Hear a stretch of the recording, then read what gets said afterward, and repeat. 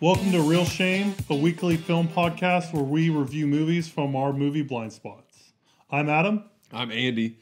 And on this week's episode, we're going to talk about The Graduate with Dustin Hoffman, Anne Bancroft, and Catherine Ross. But before we get into that lively discussion, we always like to start off each episode talking about kind of what we've been watching recently, what we've been into. What have you been watching recently, Adam? So, a little bit behind the scenes of the podcast, we were trying to figure out a good movie to pair this movie with. Mm-hmm. And we kind of went back and forth on different titles. And so the one movie I want to call out that I've been seeing was actually Adventureland. So I know you're not the biggest fan of Adventureland. No, I am. I love Adventureland. Oh, really? Yeah. Really? Yeah, really. I was under the impression that you did. No, like it. I really dig. I really dig Adventureland. Yeah. I do. So not to spoil my review a little bit more, but I wish The Graduate was a little bit more Adventureland than The Graduate. Yeah. But I wanted to find a movie, and what we settled on calling these movies kind of like a post-college malaise kind of film, right? Mm-hmm. So I wanted to find a movie that was in that same vein where you have someone that's after college and they have to get their life together. And I thought Adventureland was a really good example of those kind of movies. I think just the acting's great. I think it was done by Greg Mottola, the same person who did Paul, the movie about the alien. Not a great movie, but I thought it was a really good movie, and I figured it fit this theme that we're going for pretty well. What about you? What have you been watching? I watched a few things. So I caught up on a couple of movies from 2019 that I missed seeing in the theater. One was Fighting with My Family.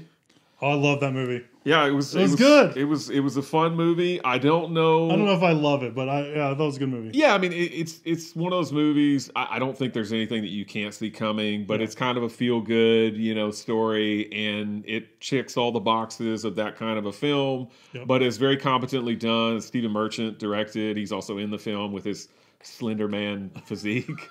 I really like Florence Pugh. I think that she's really going places. She was nominated for an Oscar at the Academy Awards this year. She did not win, but I feel like there's definitely going to be an Academy Award for her sometime in the future. It doesn't hurt to have The Rock in your movie. He always, kind of lifts the material. Unless so that was movie fun. is Jumanji 2, Welcome to the Jungle.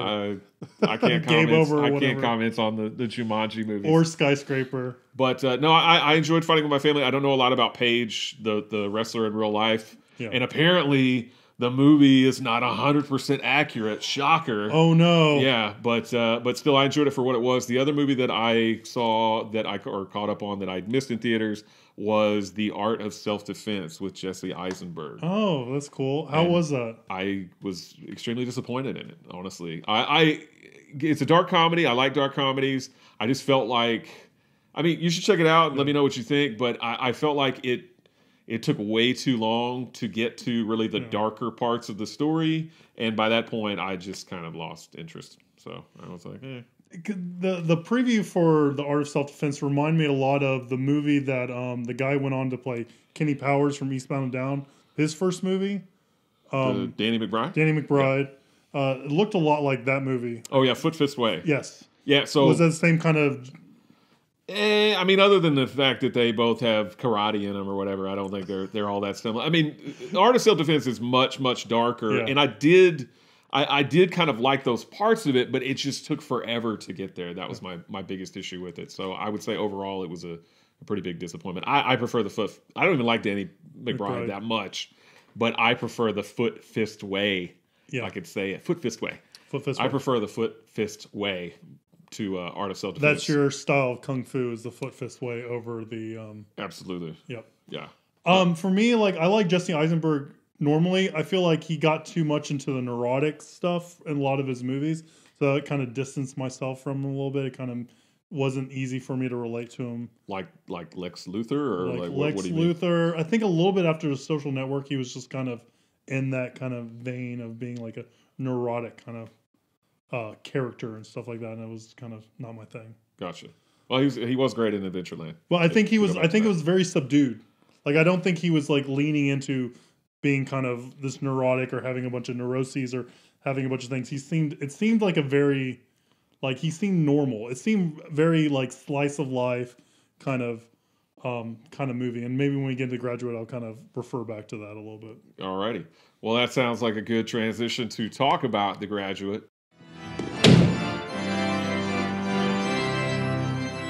Oh, Jesus, God, no.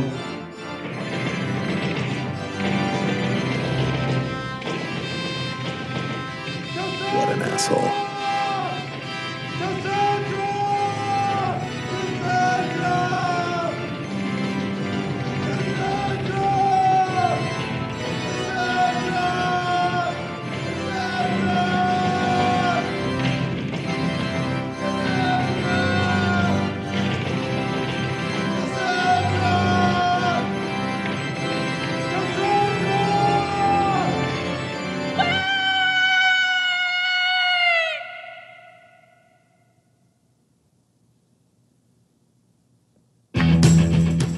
We were talking earlier about, why was this a movie that, we picked? Obviously, Adam had not seen it.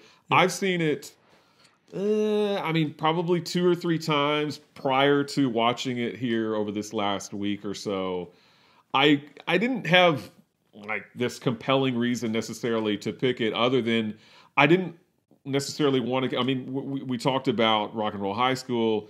I didn't want to go too far back right off the bat, like, oh, let's do Citizen Kane or let's do something like of that kind of style or something that's that old. I felt like The Graduate, it's now, what is it, 52, 53, I guess, years old. It came out in 1967. Still pretty old, but it's kind of a newer classic, if that makes any sense. I enjoy the film a great deal. I definitely had some different reactions on it this time. I will say... Is it your Untouchables? No. What? Yes. No, I wouldn't say that. We'll get to that in a little bit. Yeah, we'll have to talk about that. But I will say I still enjoy... It's definitely a movie of 2 parts, right? Of 2 halves. The first part is you have the Benjamin character having an affair with Mrs. Robinson, and then the second part is when he starts to take an interest in her daughter, Elaine. Yeah. The first part I still adore. I think the first part is really great. I think Anne Bancroft looks great, and she was only, I think, 6 years older than Dustin Hoffman when they were shooting this movie, so it's not like she was playing much older in the film. He was playing much younger because he was about 30. He was like in his mid-30s, I think. So, he's playing a 20-year-old. She's playing somewhere north of 40. You don't really know. But she does make a comment at some point in the film that she's twice his age or whatever. Yeah. The second part of the movie was not as good to me as it was, I guess, in the past. It's probably been 10 or 15 years since I saw this movie the last time. So I've definitely, had some life experience or whatever since that time. I think his behavior in the second part of the movie is just so damn creepy, right? I mean, he's basically stalking her. Oh, yes. And I mean, it's not like I didn't see that or I missed that the first few times I saw this film, but I don't know if it's just because of kind of the climate we're in now or what, but I definitely was like, God, this lady needs to get a restraining order against him because it's just... He was like weird. On the bus. He went to her campus and just like chilled. Like my college had more than one building. Like, so he's just waiting outside a random building. I know. I was like, how is he going to find her? Because what they're at UC Berkeley, is that right? So it's huge like, college. Yeah, I don't know how he managed to find her, but he did. Yep. But that second part of the film. It's weird because the first part of the film to me is very bleak and kind of dreary. There are the parts where he's in the pool, so that's out in the sunshine. But a lot of it is in dingy kind of hotel rooms, dark hotel rooms, or at night. The second part of the film is when he's actually kind of outdoors and he's following her to the campus and he's running after the bus and they go to the zoo and all this other stuff. So it's a lot brighter as far as that goes, but just him kind of stalking her, basically, I mean, there's no other way to put it. He's stalking her, is just bizarre, and I don't know that I necessarily buy really any of their behavior in that second part of the movie. You have to go with it, that's just where the movie goes. But it's just weird. I don't know what other word to describe it. It's just very weird. Yep. What do you think? Well, welcome to Adam Hates Movies. Oh God. The weekly film series where I talk about man, it would be so much easier if I could just say I really like this movie. And, you know, I was talking to Kirby about it a bit, and for me, and maybe it's more of this movie's time, because this movie does take place in the late 60s, and growing up when I did, because, you know, obviously I'm not in my 50s or my 70s, so... You're not? No.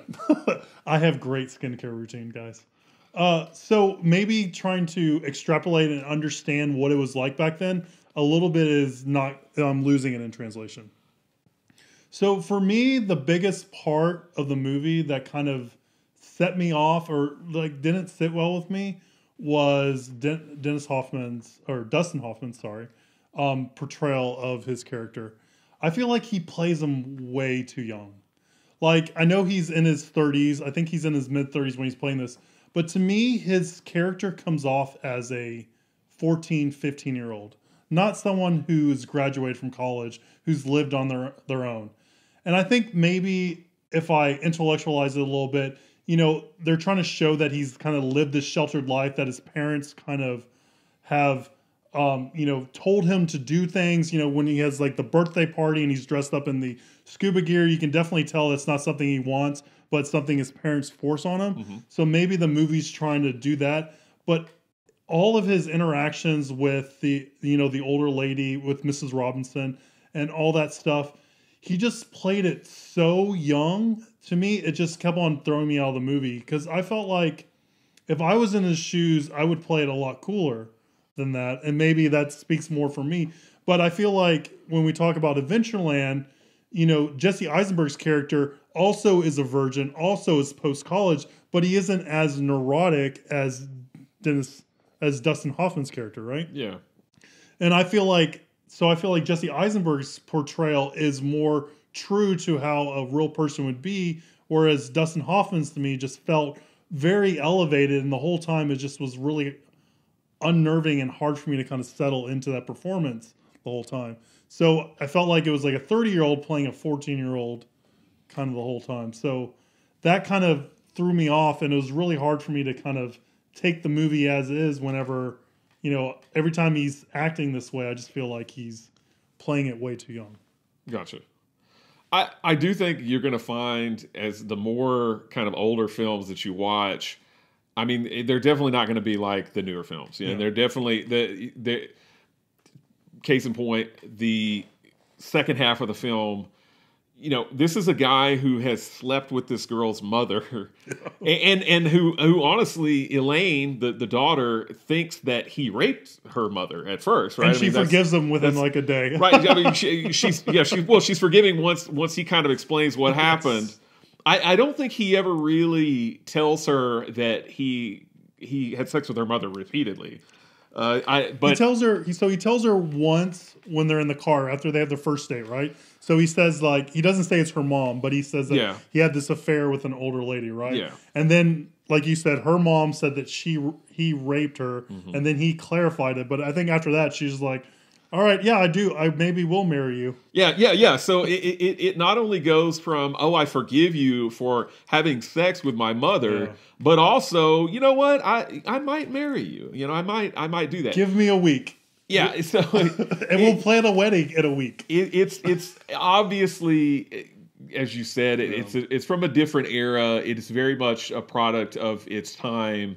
A lot of these older movies, though, do have situations like that where the two characters confess their love for each other in like a 24-hour period, or they plan on getting married in a 24-hour period, and unfortunately, you just kind of have to either buy it or you don't buy it. And if you don't buy it, you're probably not going to enjoy a lot of this stuff. But I was going to say, in the second part of the movie, when they do that, I think it's partially justified by the fact that she doesn't want to end up like her mother. She doesn't. She likes this Carl Smith guy that's also asked her to marry him, but he's supposed to kind of represent what her father has grown into. I feel interesting, and so I think that, well, because you know she says, when they're at the church and they're fighting off their parents, and her mother says it's too late for you, Elaine, or something like that, or it's too late, and she says not for me. So she doesn't want to be her mother. So I think that's why she's toying with the idea of, you know what, I could marry this Carl Smith guy, and he has the stability. He doesn't have that blank stare that Dustin Hoffman has for much of the movie. Or I could marry for, I guess love, although it's kind of an odd love, seeing as how he had sex with her mother. I was going to say also one thing, in my memory, this movie, like thinking back on it before I watched it recently, I thought it had a happy ending. And watching it this time, I don't think it's a happy ending at all. I think that they are caught up in the moment. She says, oh, well, I don't want to be with this Carl Smith guy. I want to be with Benjamin for love. I don't want to be with him and grow up and to be like my mother and have a loveless marriage and sleep in separate bedrooms. They run off. They get on the bus. They're happy. They're giddy. They're laughing. They sit down, and that laughing very quickly subsides. Yeah. And he, again, gets that 1,000-yard stare in his face and just kind of he just doesn't know what he wants to do. And she very kind of nervously looks at him as if to say, oh, where do we go from here? And then the bus drives away. I think it's very ambiguous. I honestly, I don't think they have a happy ending. Yeah. I think they break up. Probably so, because that's the most sensible thing to do. The fact that they're even getting together in the first place is such an oddball thing to have happen. So, yeah. I mean, so I do want to talk more about the ending a little bit, but I kind of want to jump before that. But I do feel the ending's very, very compressed. And I feel like maybe this is of the 60s, but, you know, even stringing together a wedding within a week is crazy. Even if the guy's already asked you and all that kind of stuff, that's crazy. But so for me, like, and this is probably something everyone's going to hear a lot of, because this is something that kind of helps me, is I wish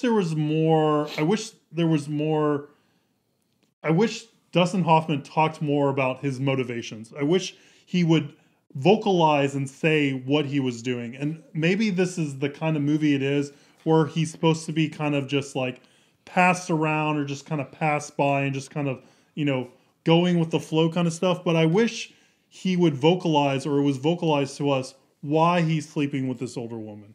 Is it because of the opportunity? Is he attracted to her? I mean, he says he's attracted to her, but, you know, I don't know what his motivations are for sleeping with her. Mm-hmm. Is it just a pastime? Is it a summer fling? And all that kind of stuff. And I feel like if he did that, it would help me understand a little bit kind of what his headspace is a little bit. Because I think, you know, for this whole movie, you know, you think about it, a protagonist is supposed to be the character that changes the most throughout the whole movie. Mm-hmm. And there could be arguments for, like, you know, a little bit of slice of life kind of movies, there's not going to be a big change. But for most movies, you know, you're looking for that main character to change over a whole lot. And I don't see a big change for him in this movie. I feel like he is the same kind of character at the beginning of the movie as he is at the end. Maybe an argument can be made that him going and breaking up the wedding is kind of a big step for him and kind of something he would do outside his own comfort zone. But definitely, like you're saying at the end shot with that 1,000-yard stare, that's something we've seen him do all throughout the movie. So he hasn't really changed a whole lot, and maybe that is something they're going for. Mike Nichols, right? I think it is. I think that's kind of the point. He doesn't really change, but he wants Elaine to think that he's changed, and he desperately wants that change, but he still doesn't get it, as we can see at the end when he's riding away on the bus. He just kind of goes back to his usual staring blankly self. Yeah, so I just wish that there was an opportunity for me to get more into his head, so I can kind of understand his motivations and understand why he's feeling this way or what's going on. And you know, like I said, that might be just a stylistic or a, you know, script choice, but that's kind of where it's really difficult for me to kind of feel and kind of follow the movie along, is when I don't know, you know, what the main character's doing. To me, it feels like he doesn't really have any agency. And maybe this movie is about him not having agency, but, you know, I don't know what his wants, what his needs are kind of in this movie. You know, and even with, like, Adventureland, you know, he's kind of aimlessly kind of doing this summer kind of thing, but you know that his goal is to go to New York, is to be a writer and stuff like that. So you kind of see these kind of big goals for him. So it's easy for me to kind of be like, okay, I understand where he wants. I can follow him on this ride. I can empathize with him. But with Dustin Hoffman's, Zach Braniff character, I just feel like, he's having all these options forced upon him and stuff. And I think that's what this movie's trying to talk about. But you never really get a sense of, this is what I want. I never feel like he's like grabbing life by the reins. And that's kind of frustrating and off-putting for me. It's hard for me to kind of sympathize with him. Yeah, I can see what you're saying. That doesn't necessarily bother me. I think that he's just confused. He doesn't really know what he wants out of life. At the beginning of the movie, he's 20 years old, which is pretty darn young. I mean, I guess he was a whiz kid. He graduated from college at 20. Yeah. And he's about to turn 21, as he says, in a week. But he just really doesn't know what the hell he wants to do with his life. But I can see what you're saying about you don't get enough glimpse. More than anything, you just get him kind of wandering around and staring at things and drifting in the pool. But I obviously the whole drifting thing and going back to him being underwater and being water being in over his head is meant to symbolize him. That's where he is in life. Yeah. He's confused by everything. He's thinking. He's all of those kinds of things. So, what do you think Mrs. Robinson's motivations were for this? Was she trying to get back at her husband, or was she looking for just something? Was she just kind of fed up with life and wanted something to do? Like, what do you think her kind of... I think that she is fed up with being in a loveless marriage. Honestly, I was wondering, has she done this sort of thing before with somebody else? I did too. I think she did. Probably. I feel like she's just like on the prowl, right? Yeah, maybe so. Every summer she's just finding a new. Maybe so. But yeah, no, I definitely had. I want you to extrapolate on that, but I definitely felt like this is not her first time doing this. Right. Yeah, because you were saying you're not as sure of his motives or what is in his head. I think a lot of it. I think he is kind of curious. Initially he turns her down, or he's very weirded out by the whole thing. But I think as the summer goes on and he's still stuck in this, oh gosh, what am I going to do with my life? He's bored. He reaches out to her, but she is very manipulative when it comes to him. She says and does things. She taunts his manhood, basically, at one point when they first have sex in the hotel room because he's all of a sudden getting cold feet. Yep. And she's like, oh, you're a virgin. Oh, you don't know what you're doing, basically. And he's like, oh, I'll show you. I know what I'm doing. So she's very manipulative as far as that goes. So she definitely, he takes a couple of steps, but she grabs him and pulls him all the way in, right? Sure. I mean... So, yeah. Yeah, and I definitely feel like that kind of interaction shows that she's probably done this before. Done that sort of thing before. Yeah. But, yeah, I was just going to jump. I wanted to talk about, I know we have to talk about Simon and, no, it's not. Simon and Garfunkel is a parody band. Hall & Oates, and their music. Garfunkel & Oates is the parody. Simon and Garfunkel. Why are we doing this? I don't know anything about anything. So, Simon and Garfunkel. The soundtrack is obviously very acclaimed. I know there's a lot of praise for it. They paid for 3 songs, and boy did they get their money's worth out of those 3 songs. They played the They played the was it the Canterbury? So there's a Scarborough Fair. They played that 4 or 5 times. It's so much that I started counting. Because I was like, oh my gosh, we're hearing the same thing again. You felt like it was the Rock and Roll High School all over. It's the Ramones, just over and over. No. The Ramones had more songs in Rock and Roll High School than we had Simon Garfunkel. I think they did. There's 3. And we didn't even get like full Mrs. Robinson. We got the doot, and then we got the him. We got the car, and that's Mrs. it. Robinson. Like, I would have preferred more Mrs. Robinson. But is it really? So they do Mrs. Robinson, they do Scarborough Fair, they do Sounds of Silence. They did that. And they did that at the beginning and the end, which also shows that his character hasn't changed. And there you go. Yeah. But I do have to point. They also use a song in there called "April Comes She Will." That's the 4th one. So there's 4, at least 4. There might be more, but there's at least 4. I just feel like it was too much. I understand. So my hope for this is that as we do more of these, it's easier for me to kind of get into that mindset of that time period, and I'm able to enjoy the movies for what they are. But I'm trying to be honest, and I'm trying to give the movies the benefit of doubt and kind of do that stuff. But it's hard with a very modern sensibility to look at some of these older films. And again, that's something I want to be able to do and do better. And that's why we're kind of doing this stuff, doing this podcast and talking about it. But for me right now, it was just like, oh my gosh, we're hearing it again. The same song again. I do feel like you are definitely going to have to kind of switch gears to do that. I mean, obviously, I think it helped me seeing this movie years and years ago. If I was seeing it for the first time, I don't know. I mean, maybe I would feel similar to the way that you do. As it stands, I still like the movie very much. My biggest problem was kind of the second half of the film. I thought their behavior, both of them, I mean, not just Benjamin, but Benjamin and Elaine, I thought their behavior is just bizarre. I mean, I would never, if somebody said, oh, by the way, I had sex with one of your parents, I'm pretty sure I would be like, all right, I don't ever want to see you again. And if they did show up, I'm getting a restraining order. Something is happening. They're not going to be around me, but she's not really creeped out by the fact that he comes around. It seems like she's just more annoyed than anything. Yes. But it pretty quickly is like, oh, Benjamin, I really do love you. And I mean, yes, they did have a connection on their first date. They had a great time. They were excited about going out on the second date. They had a very interesting first date. They did have a very interesting first date.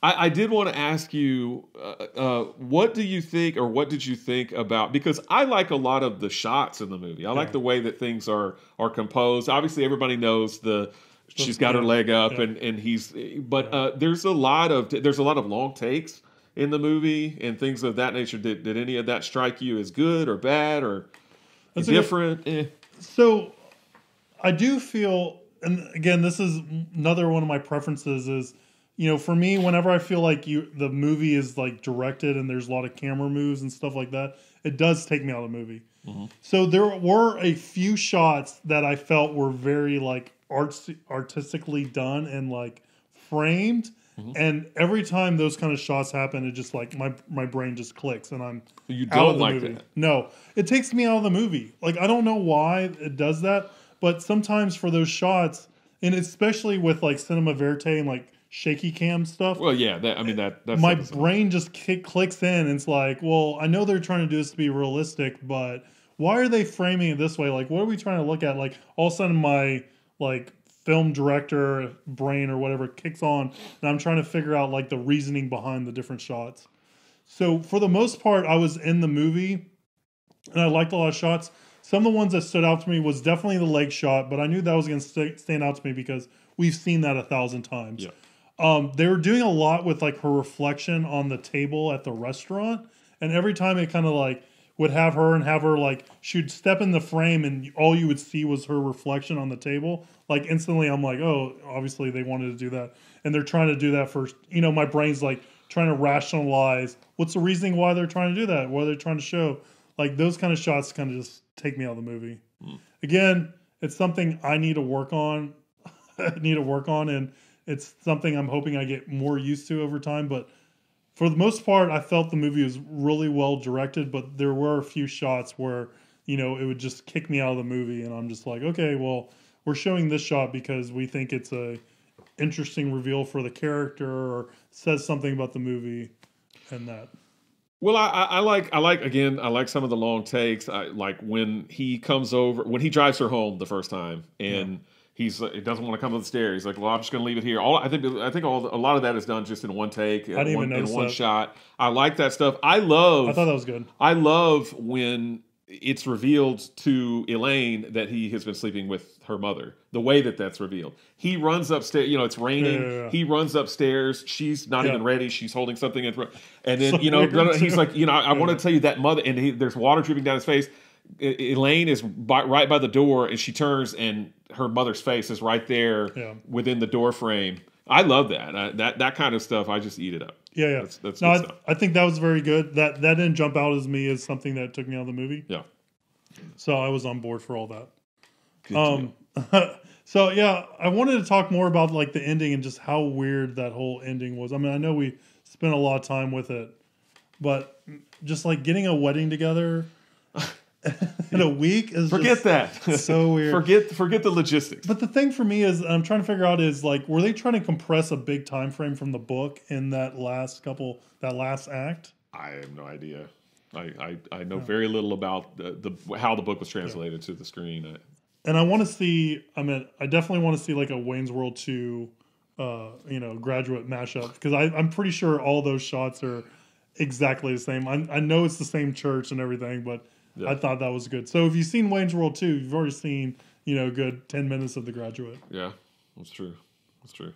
So that is our review on The Graduate. I liked it. It's something I want to revisit again. Hopefully, it's something I warm up to more. But for me, it's kind of hard. Watching the movie with kind of modern sensibilities, and I kind of wanted something a little bit different. Definitely wanted, and I'm sure Dustin Hoffman I know he got a lot of accolades for it. I just wish he played it more subtle and played it a little bit older. I think would have made me like the movie a whole lot more. Got it. And you think I'm wrong? I mean, I do. I mean, I think I like the movie a heck of a lot more than you do. But again, I like this podcast. I like the ability for you to see movies that you've not seen, and for me to have a chance to revisit these movies, because I was going to mention a lot of these movies that we're going to go through, particularly on your list.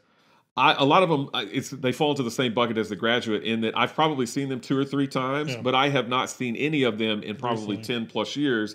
And the reason for that is because I watched all these classic movies back in the day when your only options were to go to the video store or watch something that you already owned. Yeah. Nowadays, we've got a plethora of streaming services like Netflix and Hulu and all this other stuff. There's so much content.